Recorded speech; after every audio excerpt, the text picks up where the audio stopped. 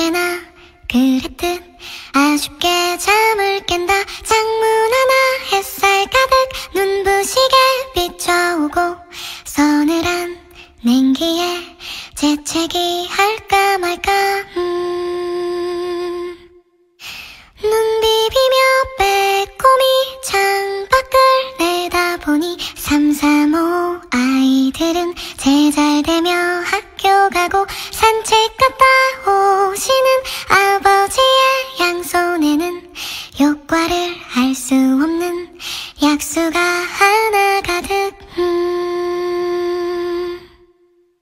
딸각딸각 아침 짓는 어머니의 분주함과 엉금엉금 냉수 찾는 그 아들의 게으름이 상큼하고 깨끗한 아침의 향기와 구수하게 밥 듬드는 냄새가 어우러진 가을 아침. 내겐 정말 커다란 기쁨이야. 가을 아침 내겐 정말 커다란 행복이야. 응성만 부렸던 내겐 파란 하늘 바라보며 커다란 숨을 쉬니 드높은 하늘처럼 내 마음 편해지네. 텅 빈 하늘 언제 왔나. 고추 잠자리 하나가 잠덜 깬 듯 엉성이 돌기만 빙빙.